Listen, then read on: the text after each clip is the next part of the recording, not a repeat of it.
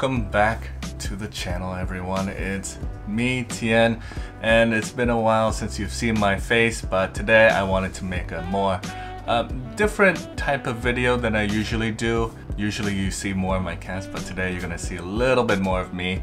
Today is all about me recommending the best toys that I've used in an indoor type environment, such as apartment, studio apartment, or any sort of smaller space that you can think of. Now I want to go a little bit more different than other videos that are in the space where they recommend the product. They say, you know, what it does, but I want to be more specific. What age group, what kind of cat would benefit from these toys, and what kind of ways you can use these toys to be more effective. And the reason I'm doing this video is not for you guys to buy more things, it's for you guys to be more specific of what you need to buy for your cat. We want to get our cats to be more active, more stimulated in their indoor environment, but at the same time we don't want to be wasteful and buy the things that our cats are not interested in, and this is the goal. Now whenever I'm making a toy purchase or furniture, anything related to my cats, I always go through a 5 to 6 question checklist that I ask myself,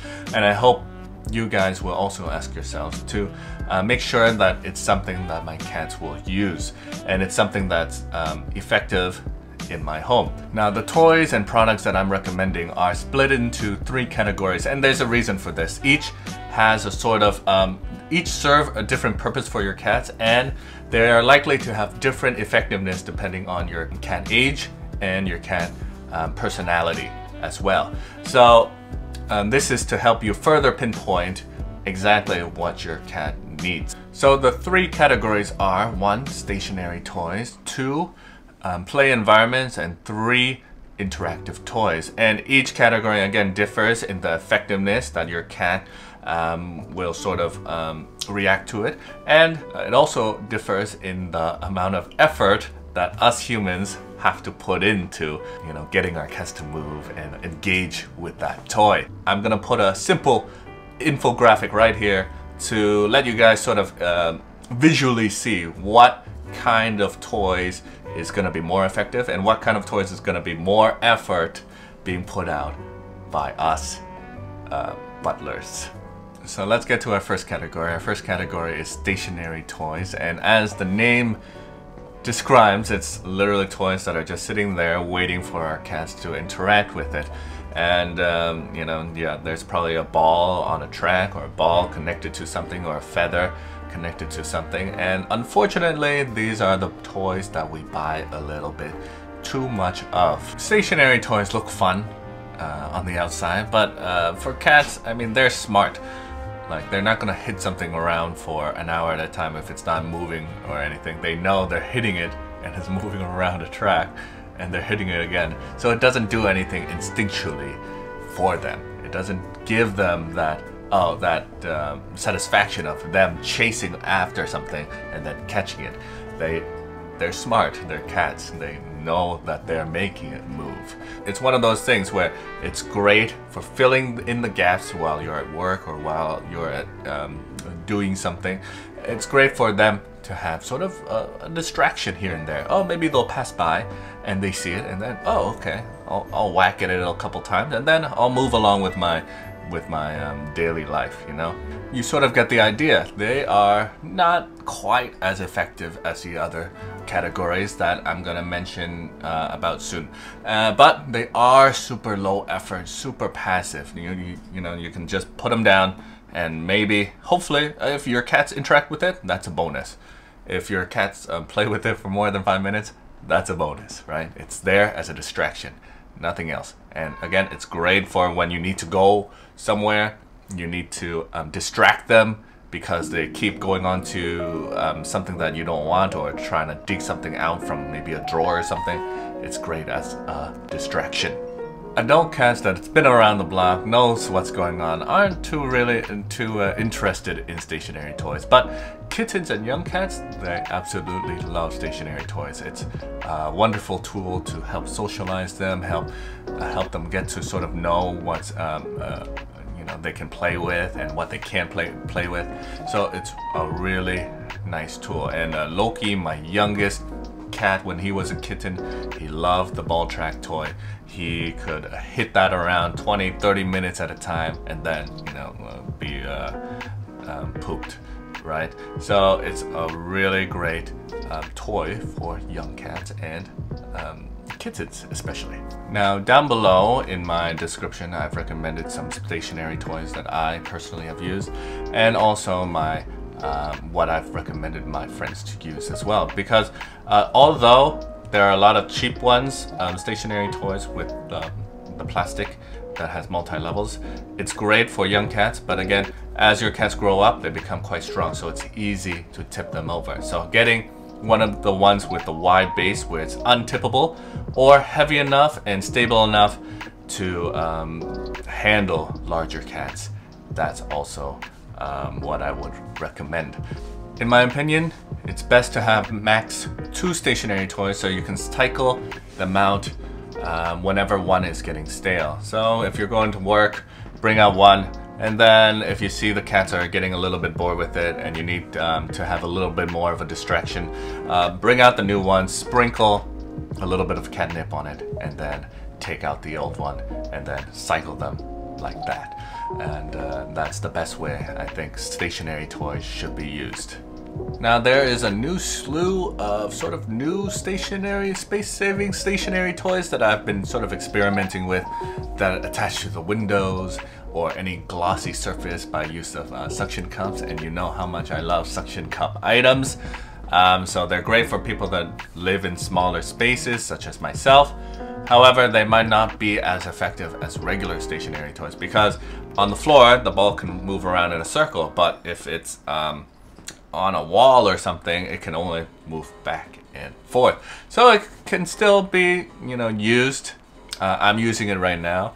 I see the cats going to it from time to time, but I don't think it's as useful as the normal stationary toys. But it's still quite interesting to see more and more sort of space-saving toys available nowadays. So category 2 is a cat play environment and similar type products where they create a varied environment for our cats to play in. And it's really one of my favorite categories because it usually it's an environment where the home doesn't really have a lot of, you know, usually we don't want our cats to be burrowing and hiding somewhere, and we want them to be out in the open. But having these types of environments really brings out their instinctual drive, their hunter drive that we want them to use more often, right? So it works in tandem with many other toys, such as cat interactive toys, to make them more excited about playing. So there are 2 products that I would recommend in this play environment category, and one of them is something that probably if you've seen my channel, you know I love it. It's the cat collapsible tunnel. I use it very, very often in my apartment here. And the second one is the Play Ripple Mat, and it's a mat that has a bunch of holes in it and a bunch of ripples that the cats can dive in and dive out, and burrow in it and scratch it, anything you want really, and it's incredibly durable. These products are really great because they're easy to put away and very easy to set back up whenever you need them. So it's one of the best things to have in your sort of cat arsenal, so that you can vary their play situations quickly and easily, and keeps them engaged for a very, very long time. These play environment products are great for any cat of any age, of any breed, and they're great for multi-cat homes. It's another reason why I love them so much, because you place them down and all 3-4 of your cats are playing together, because one cat will go into the tunnel or the ripples or whatever, the holes, and then the other cat will try to pounce on them when they try to go outside of the tunnel. So it really initiates the cats self-play with each other and diverts their attention to this play environment rather than your furniture around the house, right? Because it's a lot more stimulating, a lot more engaging. I believe every cat owner should have at least one of these play environments in their home. It really keeps playtime fresh, and you can set it up while you're at work or going somewhere for a longer period of time, for about 2 to 3 days, and it keeps them busy and out of trouble.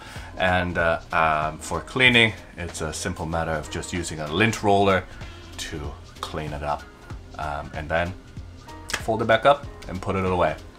Great, neat, and very effective. Now we get to the last and maybe the most important toys within your cat toolbox, cat arsenal, and it is the interactive prey toys. Whether it's a wand or a ball or something that your cats can catch, and you set the pace of the play session. So what does interactive mean? Interactive means there's an interaction between you and your cats, between their owners and the cat themselves, because you set the pace of how fast they go, where the prey goes, how they're going to catch the prey. I mean, you have a direct connection with your cat whenever you play in this way, and it's an incredibly effective way of getting your cats to move, and it's probably the best way for any cat owner to interact with their cat, to let them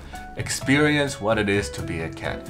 And that is equivalent of getting, if you have a dog, that is the equivalent of walking your dog every day. For more tips on how to better play with your cat in an indoor type environment, you can click up here, or is it over here, to see one of my videos for that. Let's continue on. Interactive toys are probably the most simplest and cheapest toys, and everybody knows about them, but I don't think we use them enough in our cat's daily routine. It's, we know that we should be playing with our cats, but how much and with what? Well, I'm gonna tell you, at least once every 2 days. And it really helps for them to behaviorally let out what they need to be cats, so that they don't need to be destructive within their home environment. They already let out their sort of aggression on their prey, on the toys itself. So that's why it's such a great tool to curb any behavioral issues, because a bored cat is usually a destructive cat, the cat that swipes at everything, or the cat that bites at everything that moves around. It's because he lacks that type of play. Now each cat is different. Some cats like snake-like wand toys and with snake-like movements, and some cats really like furry type wand toys like feathers and normal fur that's very rodent-like. So for example, Rosie, my white cat in my home, she loves snake-like toys, and the rest of the cats, they really like feather type toys. To really get to know your cat's preferences within their interactive toy, it's recommended to get a variety pack of these toys. See what toys and prey your cat really respond to, and then in the future, if you ever need to replace or get more of these types of toys, then you know exactly what that type of prey that your cat will respond to most. So it's easy to replace, easy to purchase, you don't even have to think about it. Now, interactive toys should be the main ways we should all be playing with our cats. It lets them expend most of their energy and lets them go through the whole cycle, from running, jumping, burrowing, climbing even, if you have a very, very tall cat pole. And so it's the most energy expenditure. It's the most energy expenditure activity that we can do for our cats, and also the most instinctually satiating activity as well. Now, I've spewed out a lot of great things about interactive toys, but what is it not so great for? Well, it's not so great for our energy levels. We really have to get into it. We're direct. It's a direct sort of interaction between us and our cats. So we have to get out of our chairs and spend the next 20-30 minutes just playing with our cats. And that sounds a little bit funny, but it's true. There's no replacement. You can buy 100 toys, 100 stationary toys, but it won't have the same effect as allowing them to interact with their prey, chasing their prey, and getting their prey, right? So it's part of the responsibility for us as cat owners to allow them to experience that. In my article, I have the recommended variety pack and wand toys so that you don't have to figure out what one toy is most durable. I have it there already. And I also put in some really great ball toys as well. I hope this video has been helpful for you guys to pinpoint the exact product that you might need for your cat home. If you have any more questions, please don't hesitate to ask me down in the comments or on my website at MonsieurTien.com. Down in the comments is my full article with a lot more information about each of these cat toys, and I go through recommendations, what it's not so great for, just a lot more in depth as well. Also in the article is some more information about how to make better purchasing decisions for your cats, especially in terms of cat toys and cat products, and to help you guys decide and save money, but not only that, to help your cats be engaged in their environment as well. So thanks for watching, and please subscribe, and if there's any other cat toys that you want me to take a look at, leave it down in the comments as well. So have a great day.